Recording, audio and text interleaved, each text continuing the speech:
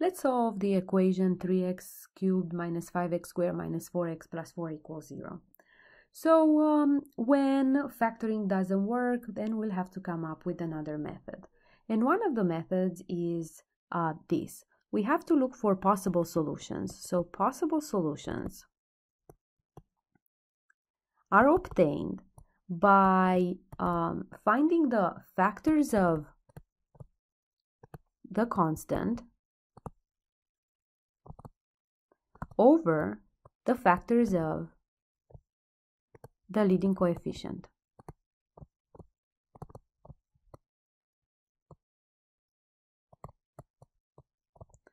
Which means, in our case, the factors of 4 over the factors of 3. Now the factors of 4 are plus minus 1, plus minus 2, and plus minus 4. And we'll have to divide them by the factors of 3, which are plus minus 1 and plus minus 3.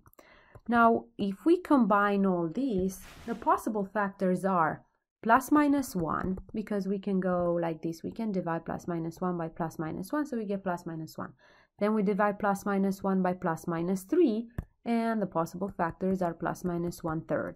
And then we go plus minus 2, and we divide it by each of them, and we get possible factors plus minus 2, and then plus minus 2/3, and then we'll do the same with 4, plus minus 4, and plus minus 4 over 3.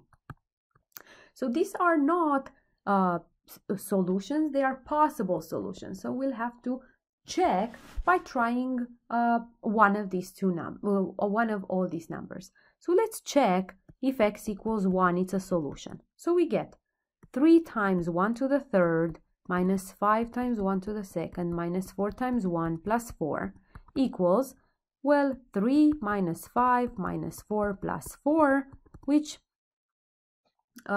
equals, well, negative 2. So x equals 1 is not a solution. Let's check x equals negative 1. So we get 3 times negative 1 to the third minus 5 times negative 1 to the second minus 4 times negative 1 plus 4.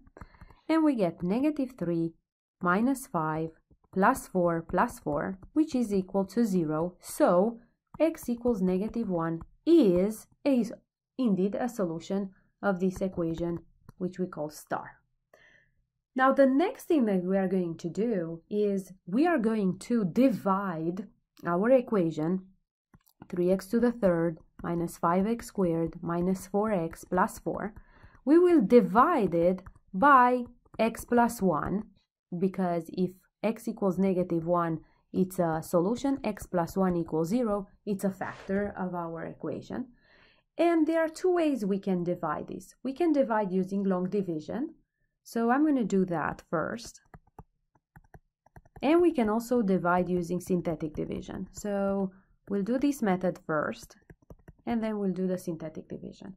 So long division, 3x to the third divided by x is 3x squared. And now we check it back. 3x squared times x is 3x to the third, and 3x squared plus 1 is plus 3x squared. And we subtract these two. So when we subtract, we change the signs. So then we get minus 8x squared minus 4x plus 4. And we do the same. Now we divide negative 8x squared by x, and we get negative 8x. So minus 8x squared, negative 8x times x is minus 8x squared, minus 8x times 1 is minus 8x. And we'll have to subtract these two, which means we'll change the signs of what we obtained here. So we get 4x plus 4, and again 4x divided by x, it's plus 4. And when we check it back, 4 times x, it's 4x, and 4 times 1, it's plus 4.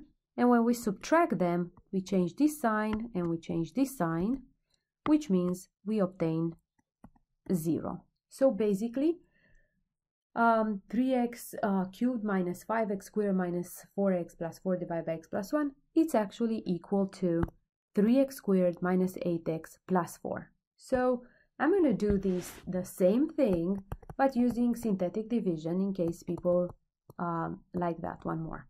So x cubed x squared, we create a table, x to the first and x to 0, where here we put all the coefficients. So in front of x cubed it's 3, in front of x squared is -5, -4, and 4. And we are dividing by x equals -1. So here we don't write the factor, we write exactly the value that we got as our solution. So this is how it works.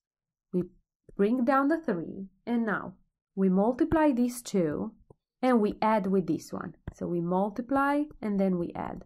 So -1 times 3 is -3, plus -5 is -8. Then we multiply these two, it's like in a V, and we add -4. So it's going to be -1 times -8, it's 8, plus -4, it's 4. And then we multiply these two, and then we add with this one. So we get -1 times 4 is -4, plus 4 is 0. So the remainder is 0, which we got remainder 0 for long division as well. And these coefficients that we have here are the coefficients of the quotient, which is 1 power less than we had originally, because when we divide x to the third by an x, we get x squared. So it's 3x squared minus 8x plus 4 equals 0, which we have exactly the same. So our equation was initially third order, and we narrow it down to a second order, which we can solve using a quadratic formula, for example. So you can pause here and solve your quadratic equation. So I solved the equation. I wrote the formula, -b plus minus square root of b squared minus 4ac everything over 2a, replaced a, b, c, and we ended up with x1 and 2 to be 2 and 2/3. So we actually have the first solution, or let me call it this one the third. It's -1, and then we got 2 and 2/3. So these are all our solutions to the equation 3x cubed minus 5x squared minus 4x plus 4. This method works for higher degrees. So I hope this helps.